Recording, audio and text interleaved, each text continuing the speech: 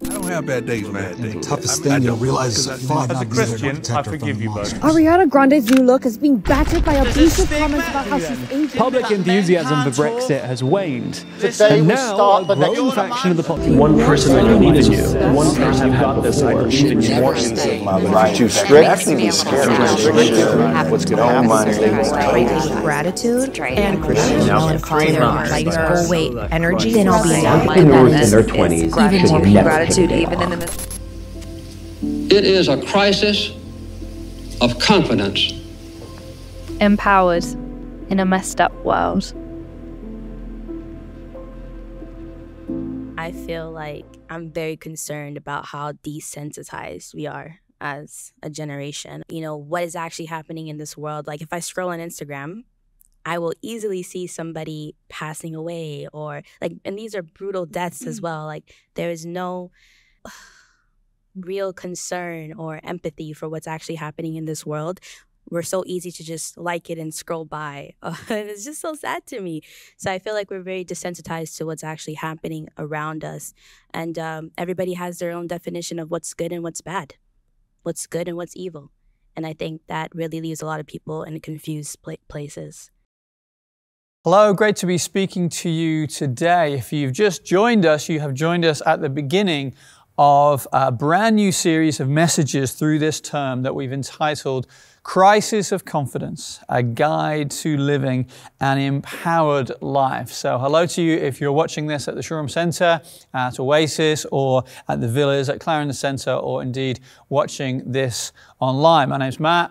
I'm one of the elders here and oversee what we're doing with our content and our preaching. And this week really introduces this whole series, and we've entitled it Empowered in a Messed Up World.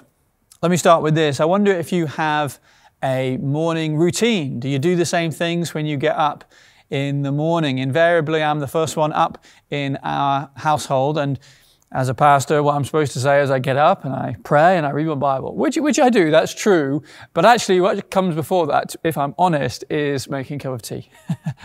And as I'm waiting for the kettle to boil, often I will open my phone and look at the news app.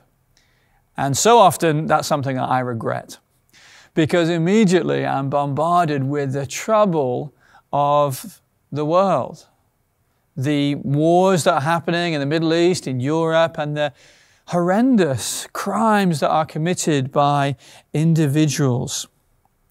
Tragedy on a personal and a global scale. Now, I don't know if that's something that you do in the morning or whether you look at the news that much, but as a society, what's going on in the world certainly is weighing on people's minds.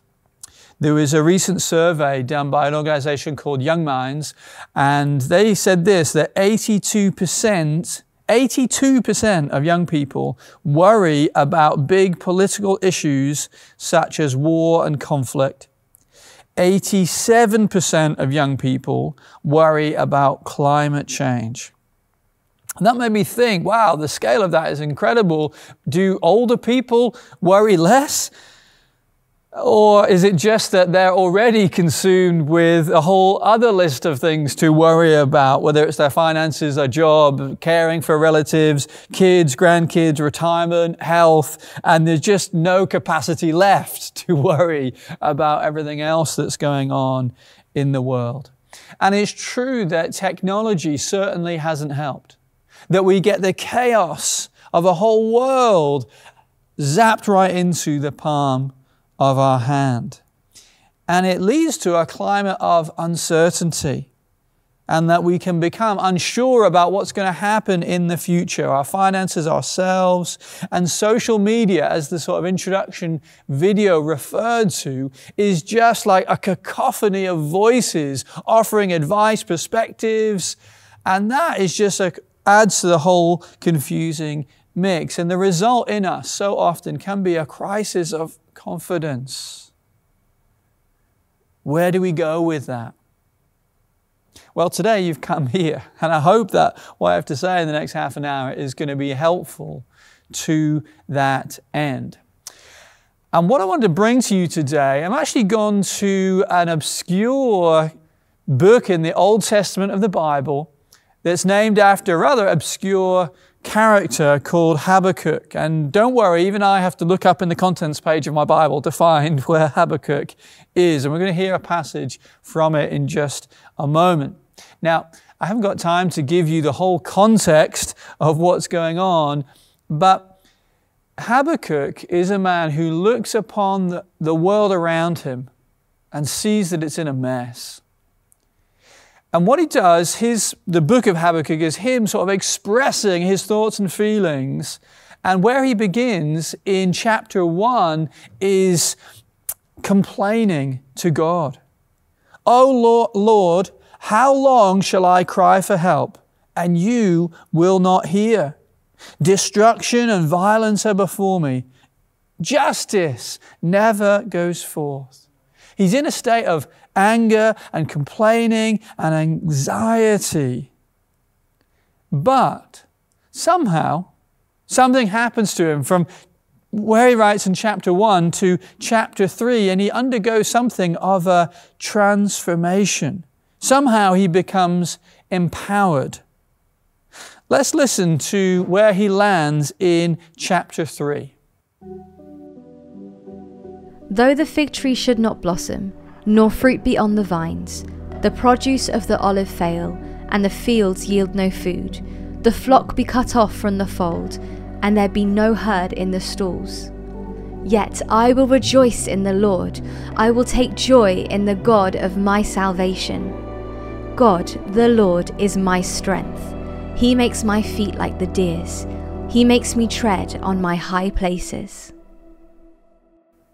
The reason I chose this passage from Habakkuk is because the circumstances that he faces do not change from chapter 1 to chapter 3 that we've just heard.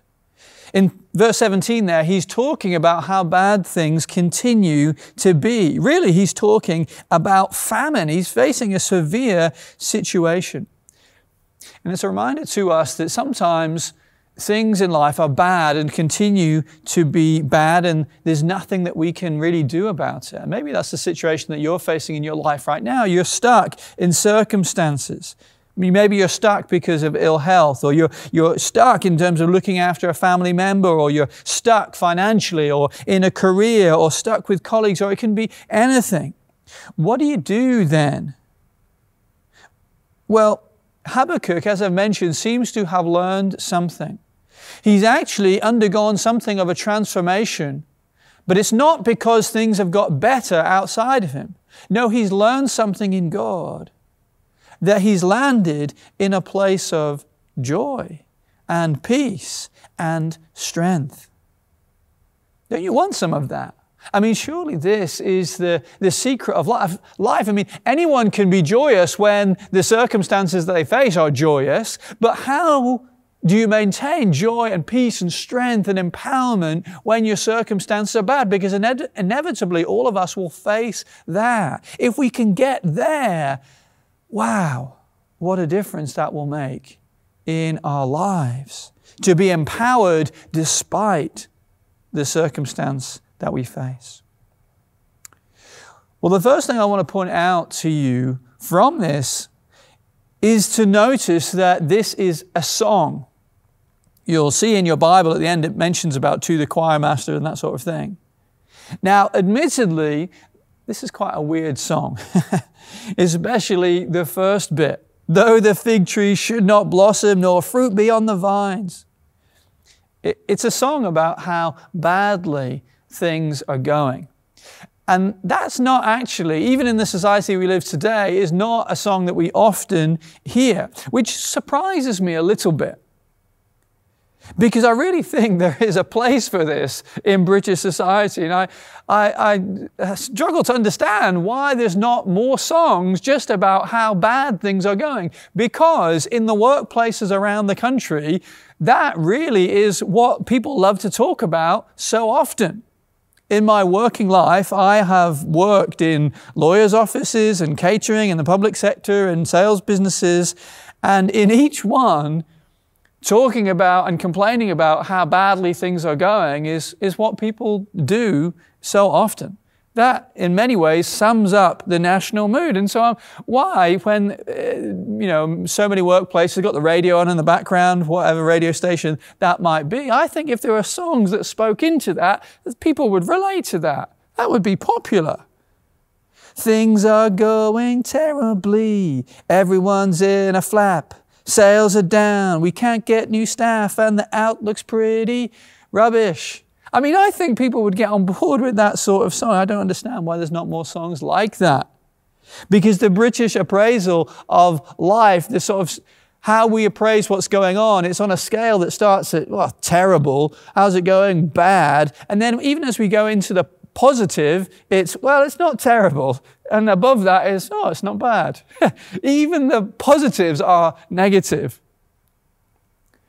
Now, we might not hear songs like that on the radio. Maybe there's a niche in the market there, I think. But there are songs that we hear in our heads.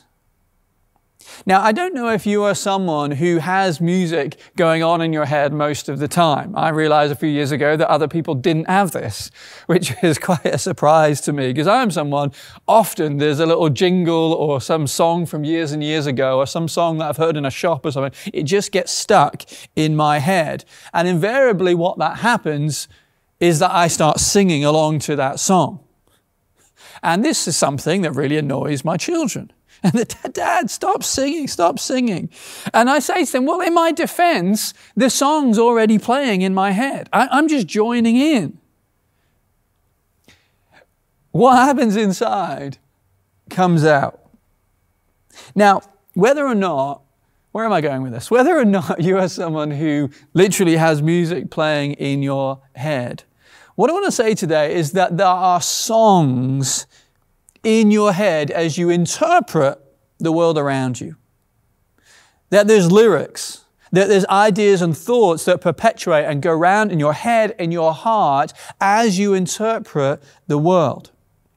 You see, this is, when we're asking the question, why is it that stuff that we see on our phones or that stuff that happens to us affect us? Well, it's because we internalize it. We make sense of the world, and we tell ourselves stories, and I'm going to say sing ourselves songs in our hearts and mind. Because you might say, well, look, the wars that we see and the climate crisis or disasters or economic downturn or pandemics, they have the power somehow to cause us anxiety and uncertainty and a lack of confidence, even though they're miles away from us. Why are they affecting us so much? Well, it's because there's something in us that takes that information and we tell ourselves something. It's like we sing ourselves a song in our heads, and it's probably going on subconsciously. The world's a scary place, and something suffering will come to you. It's going to be a lot of singing in this message. Our brain is detecting danger, and that triggers a fear response in us that something bad is going to happen. That's what we're singing to ourselves. Now, this is in some respect a natural reaction. Our body is trying to keep us safe, and it's normal for those thoughts and emotions to come up when we see things like that.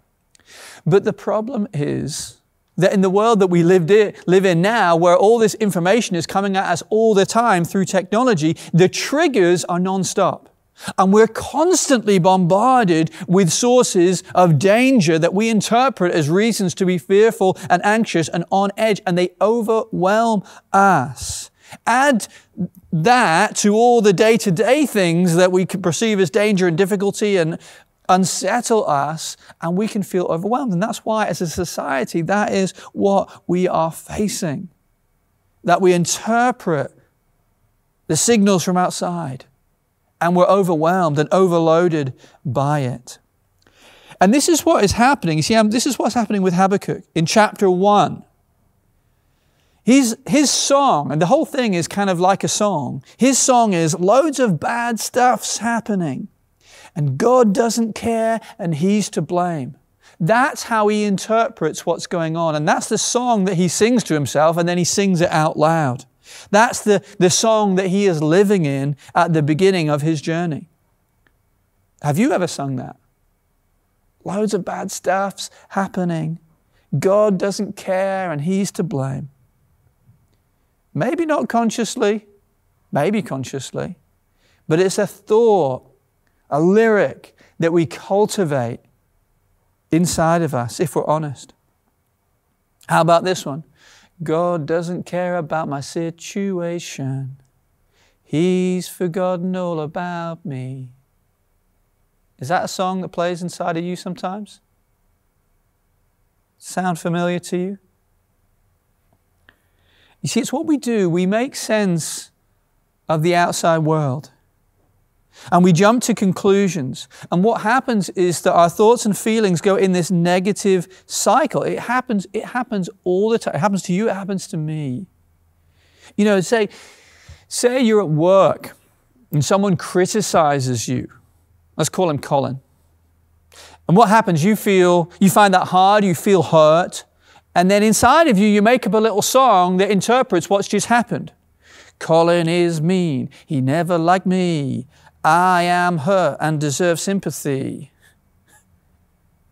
Now, the question is that true?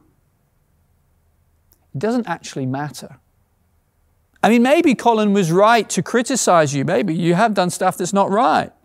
Maybe Colin's trying to help you. Or maybe it's nothing about you at all. Colin, he's just having a bad day and he's just lashing out. Listen to this. Here's the important thing. It's not actually the objective truth of the situation that actually affects your life experience.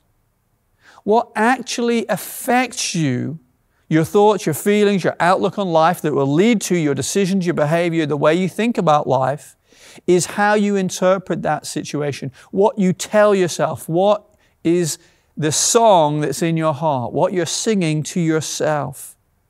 There's songs in your heads. And when those songs are negative, time and time again, what happens is our lives are filled with fear and not faith, anxiety and not empowerment, timidity and not confidence. So that leads us to the question, how do we change the tune? Because I want to be a person of faith and strength and empowerment and confidence whatever's going on around me, don't you? And somehow Habakkuk, he's discovered this secret. He's moved from this negative song to this positive song. Yeah, I will rejoice in the Lord. I'll take joy in the God of my salvation. God, the Lord, is my strength. He makes my feet like the deer's. He makes my feet tread on the high places. Suddenly, his song has gone from one of anger and bitterness and confusion and complaining to joy and strength and stability. That's the deer bit in there, just so you know. How does he get there? How does he go from this negative to this positive? You want to know that? I want to know that. Well, I think I found the answer. I'm not sure you're going to like it, but here it is. What's he doing? He's singing. And really, that's what I've got to tell you today. Friends, you've got to sing yourself to strength. Really? See, I said you might not like it. If the songs in our head or heart, inside of us, are an overreaction to the circumstances that we're facing, causing us worry and fear and a negative outlook on life, then you've got to change the tune. And the thing is, you can't just stop those songs because your brain and your emotion is reacting for a reason. What you've got to do is you've got to drown out that song with a different song until all that you can hear is the new song, and you'll start to live and act and think and be according to the truth of that new song. And that's what Habakkuk is doing here. He says, I will take joy in the God of my salvation. And I believe God wants to speak to us today about His song, His gospel song, that He wants us to hear. And He doesn't want just us to hear it, but to believe it and live it and sing it and be it. You see, the whole message of the Bible, the whole message of Christianity is like a song. Before the whole world was created, there was a Father, Son, and Holy Spirit, God Himself. And what were the Father and the Son and the Holy Spirit doing in triune community in eternity past? Loving one another, rejoicing in one another like an eternal song, a flowing of love and goodness and faithfulness and kindness. That is who God is. And then out of the overflow of that song of love, God created a world so that others, created beings, could enjoy this love song of God. And yet what happened? The Bible tells us that as the world was made, the world stopped singing that song, found new lyrics for itself, and that's the story of humanity. Rejected God, rejected His song. Hey, we can come up with our own songs. We don't need God to govern over us. We want to be our own gods. And we started singing a new song. But God in His love sent the Savior Jesus Christ to step down into our world, to teach us this love song again, and to be that love. And Jesus came into this world full of love and acceptance and forgiveness and restoration. And Jesus even went to the cross to die for the sins of the world and rose again to new life so that all of humanity could come in and know the love of the Father. And that He sent His Spirit upon all who believe in Christ so that song of love could be in our hearts. And not just be something that we hear, but something that we know. Have you ever wondered why like 90% plus of the songs in this world are love songs? Because they are a reflection of the great love song of God. That God is a song of love that He sings to His creation. The gospel of Jesus is a song of love. A Savior loving His bride, the church. A celebration. It's music. It's song. And I believe Jesus wants to hear the song of love that He has for you today. To hear it afresh, to hear it anew, to hear His voice. And when you do, His song to drown out all the other songs. And if you do, you will be changed. You see, within us are competing songs that are the soundtrack to our lives. And the question is, what are we going to tune into? What's going to shape you? The songs of fear or the songs of faith? Now, I want to help us access this. So let me ask you a question. With this in mind, what voice within us is the most important? The voice of others, what other people say of us, the voice of you, what you tell yourself, or the voice of God, the wonderful truth about Jesus Christ. Which is most important when it comes to living an empowered life? Which is it? The voice of others, the voice of you, or the voice of God? You're probably saying right now, the voice of God. And you know what? I used to think so. But I'm going to say something. I've changed my mind. And go with me here, okay? Let me say something subtle and see if you can get the nuance of this. And maybe afterwards, if you still think so, you can call me a heretic and send that in by email. You see, In our lives, we have the voices of others, and they say stuff to us all the time. Maybe not literally, maybe through circumstance. This is how we interpret the song that comes in our life. You're not good enough. You can't do this. You're not worthy of love.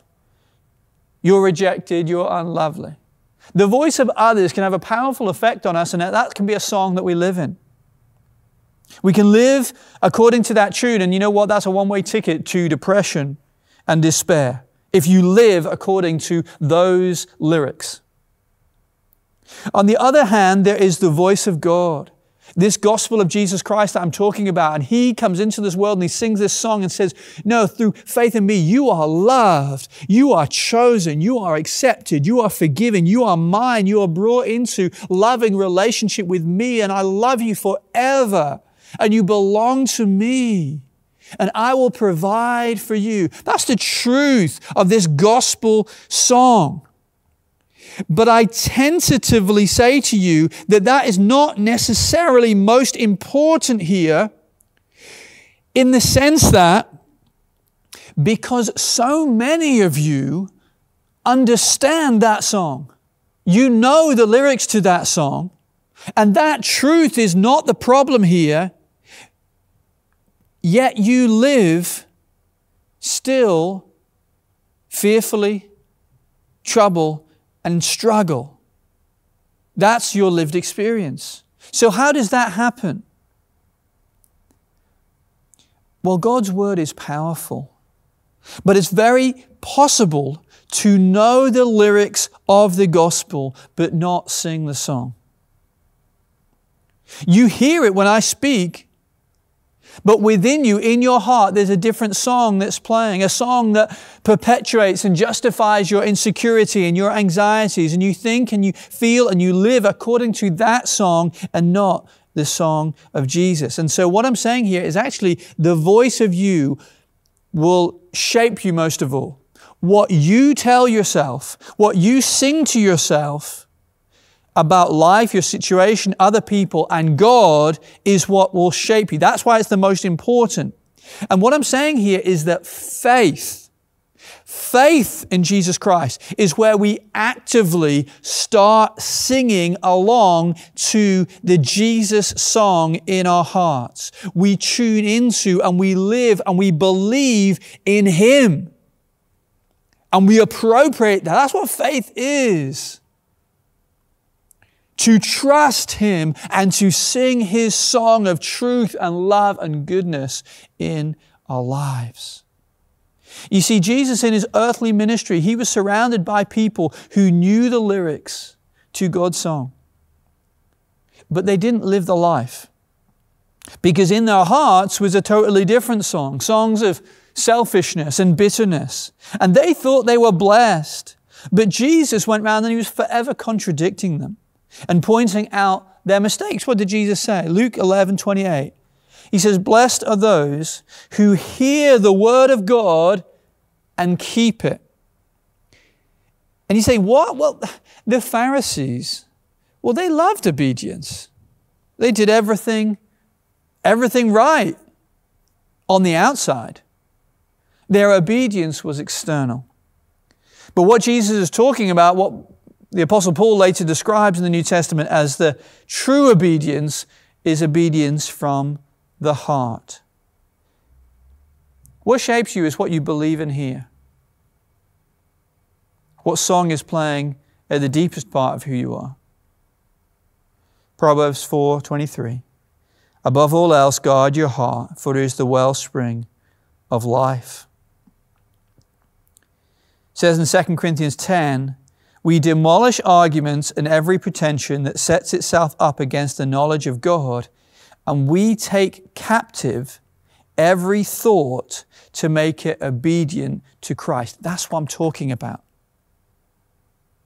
That the gospel of Jesus, the song that He sings of His love for you, is not just something that we understand at an intellectual level, that we take captive in our hearts to make it obedient to Christ.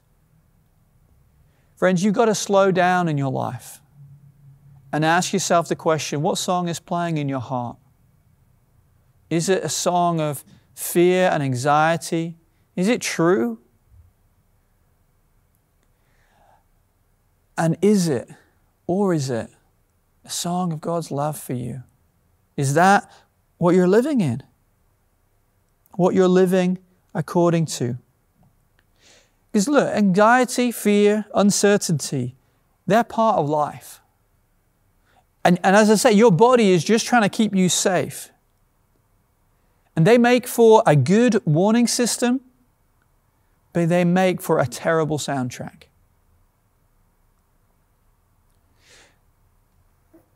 Friends, Jesus has been singing His gospel song of His love for you. And you've been tuned into a different station in your heart. I want to encourage you to do today. Well, you've got to repent.